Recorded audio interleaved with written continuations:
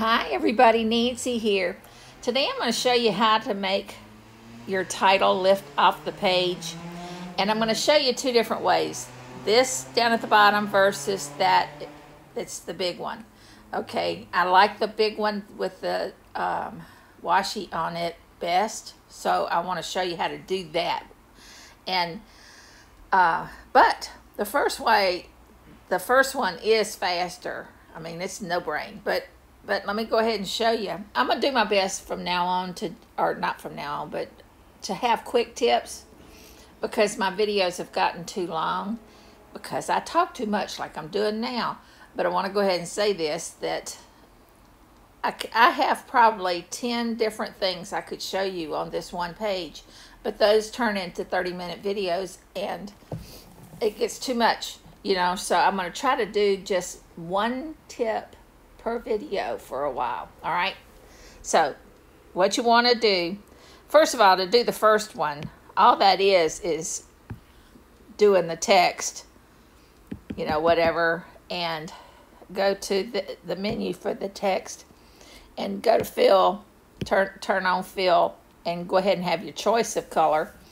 And I always do center and middle, and then add the drop shadow. Now the drop shadow for text is under border shadow, and that's all you have to do to create that. All right, and that's the fastest, I'll admit. However, I don't love it, so all I have to do is delete that and all of it's gone.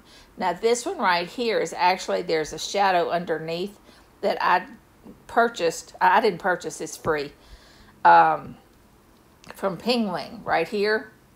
Download this. I'll put the link in the description. Download this. I love this one. They have lots of them, and you can go through and look at all the different ones they have. But I've decided this one is my favorite for a lot of different reasons. So just download that. All right. You can change the size before you download. See down here, online, resize ping. You can do that. I've already done it, so I'm not going to do it again. And that's another tip. Okay, so I go back to ZoomNotes, and I've downloaded that image. So and then I've saved it as a shortcut. I mean, as a symbol. Sorry. If I go to my, I'm going to go ahead and get it from the download so y'all can see from here, from the cloud, recents, that one right there, open. Okay, and this is what it looks like. The reason I like it is you can stretch it out and it doesn't distort too much. But go ahead and stretch it to fit whatever you've come up with. Like this over here. I'm going to turn off the shadow for this one, so there is no shadow. Go back to text and border, no shadow. So see how flat it is now? Yeah. But I get that. Oops. That image that I just downloaded, reduce it to the size that it will go underneath this current one. The post-it note that's there, just put that underneath. Go to, this always comes, okay.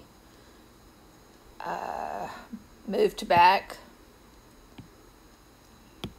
Now see, it'll take a little bit of work. You have to get it at the right angle so you don't have that, there's a little bit of a border showing.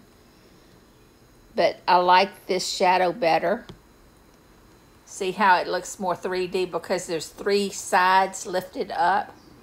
All right, and that's it. That's all you have to do. So download that image and then put it underneath the backfilled text. That's it. Y'all have a great day here. Bye.